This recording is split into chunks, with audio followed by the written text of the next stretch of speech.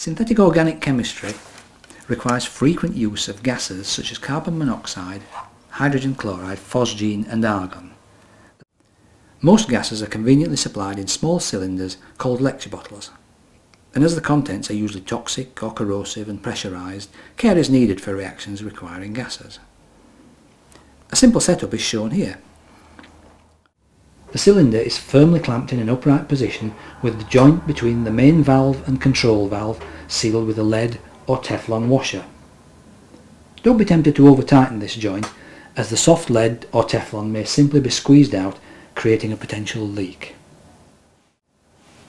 The cylinder is protected from accidental suck-back of the reaction flask contents by a Dressel bottle, which is deliberately connected the wrong way around. For comparison, the inset shows a Dressel bottle connected in the normal way. The gas is introduced into the reaction mixture via either a pipette, which is fine for small-scale reactions, or a wider bore tube, which may be better for larger-scale work, and also if there is a possibility of blockage by a precipitate in the reaction mixture.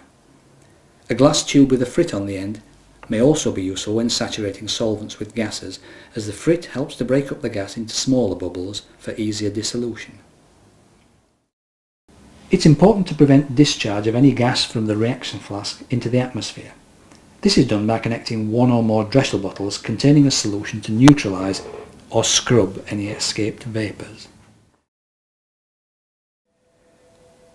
Once again, the first bottle is empty and connected the wrong way round to protect the reaction mixture from accidental suckback of the neutralising solution.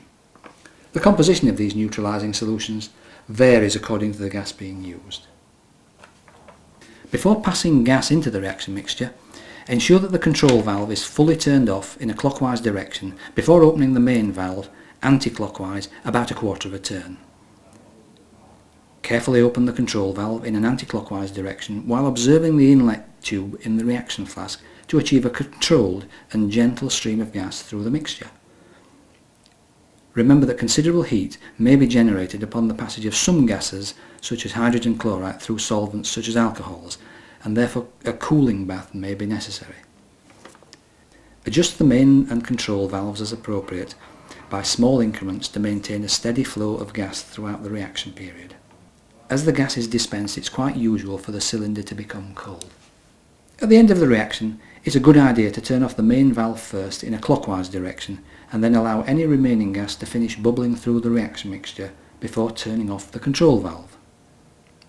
This avoids trapping a small quantity of pressurised gas in the valve head, which will be released upon disassembly of the apparatus.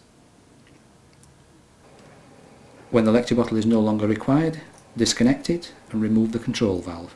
Replace the dust cover on the main valve and clean the control valve thoroughly by dismantling it and washing the components with a suitable solvent and allowing to dry before reassembly. Failure to do this will result in a very short life for the valve, especially when corrosive gases such as hydrogen chloride are used. Some lecture bottles require a spanner to open the main valve, as shown in the second small demonstration. Excessive force should not be necessary, and if a cylinder is jammed, return it to the stores for disposal.